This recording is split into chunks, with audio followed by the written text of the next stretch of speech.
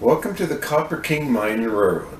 Today we're going to talk about the Bridges of Carr Fork, and we're going to start working on the layout, so stay tuned.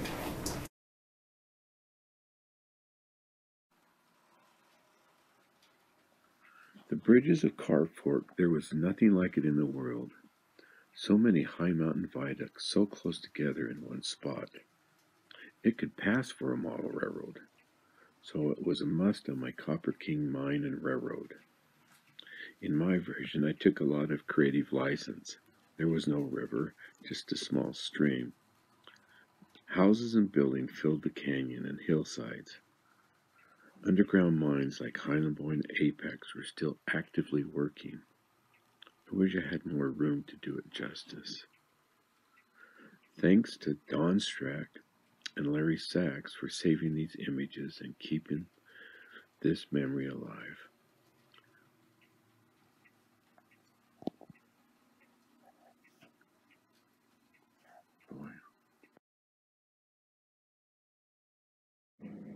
So let's look at the bridges.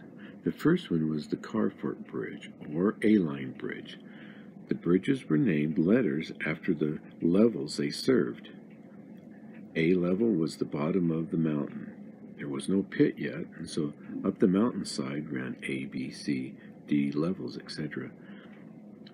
This is where the Bingham and Garfield Railroad came into the mine. It came in over the town of Bingham. Now this bridge was 190 feet high.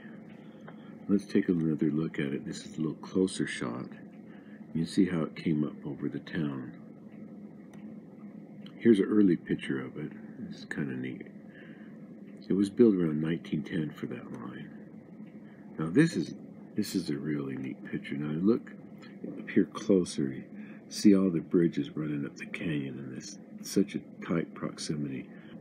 Now this electric motor to the right, that would be servicing the Apex mine, was on the other side.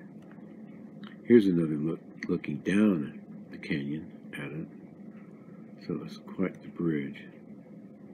This is an interesting shot. You have the old steam engine from the B&G, and the electric motors came from the pit. They started around in the late 20s, maybe around 1927. Converted to electricity. The shovels converted to electricity in earlier 20s, in like 1923 or so. So that's kind of a neat picture. Then another picture of the steel work, and then looking up. Now the next bridge we go to is the D-Line Bridge. Now this was way neat. This is the only straight bridge that was in the canyon. Now look at this. This was half wood and half steel. So that was really unique. Then we move up to the G-Line Bridge. You can see it's an all wood structure. There's a couple of pictures of it. This is looking down on it. Now this is kind of interesting. So as the mine expanded, they had to make it come in straight, so they straightened it out. It was on the curb, but then they straightened out that one end that went into the mine. It says the dates on there, about 1954. Then up the canyon is the H and I Bridge. They were built about the same time. This is the I Bridge. Another picture of the I Bridge. Now this is interesting. This picture was taken by Amsel Adams for the Fortune magazine, and so he usually takes a lot of nature shots and everything, so it's unusual to see this big industrial mine shot by him. That was taken by Amsel Adams, so it's really neat. Then we go to the next bridge. It was J Bridge. Now look at this. This one's going right through the roof of the Highland Boy mine. Here's another shot of it going through the roof right there. So I thought that was really unique. Another picture overhead of it going through that roof of the mine. Here's a picture of it when the mine was taken down. A later picture, and you can see it's just a short bridge. Still really cool. Then the last one was the L Bridge. Here's another view looking up the canyon. There's G and H, I, J, and L bridges. It's a really cool picture. In the last picture, you can just really lose yourself in this picture and looking up the canyon and what it would be like to live there at this time around all this mining and stuff. It's really cool.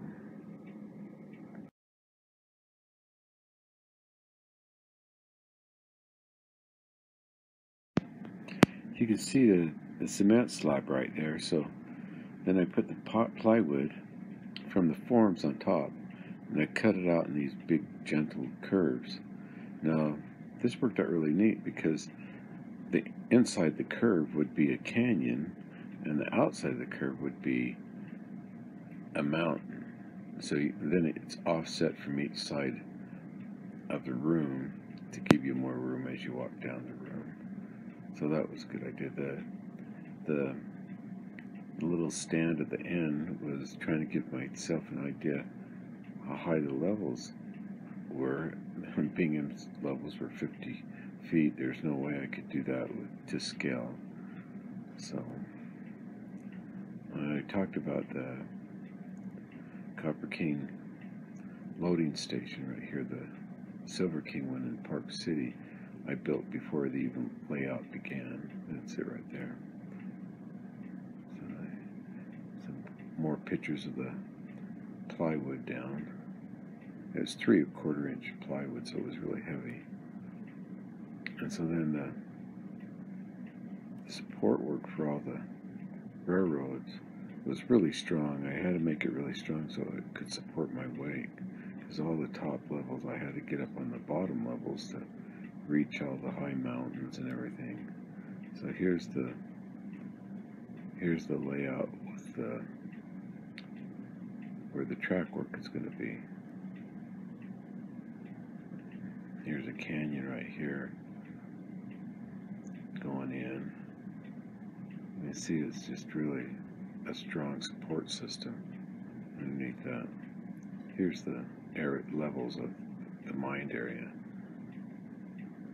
and how it's going to go down.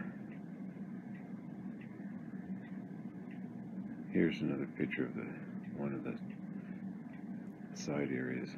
See the 2x4s on the wall, and then that's where the mountains are going to be.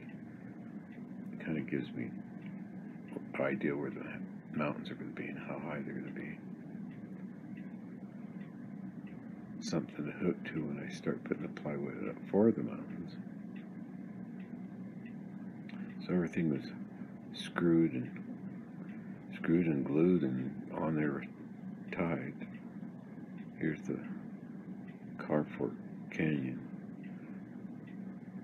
Has a little route running up the side, going off into a distance to nowhere, and then wraps around the corner so you don't see where that goes.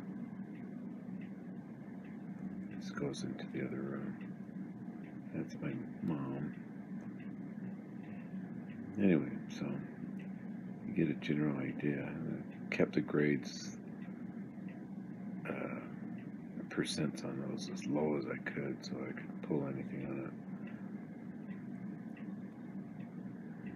Just a lot of pictures of that. The camera wasn't very good. I think some of them was my mom's camera. This is my grandson right here. He's helping put some cork down. I had to get the track work up and ready before I even started any of the scenery. I got it all ready. Made sure everything was running really well, and then I covered all the track up and started the scenery. So this is a diagram of my track plan. It's just basically 2 continuous loops and 2 point-to-points, but then everything is tied together so you can access all the levels, all the point-to-points, everything's tied together. And then there is 2 rail yards, one over the mill area and one over in the city area. So that's my track plan.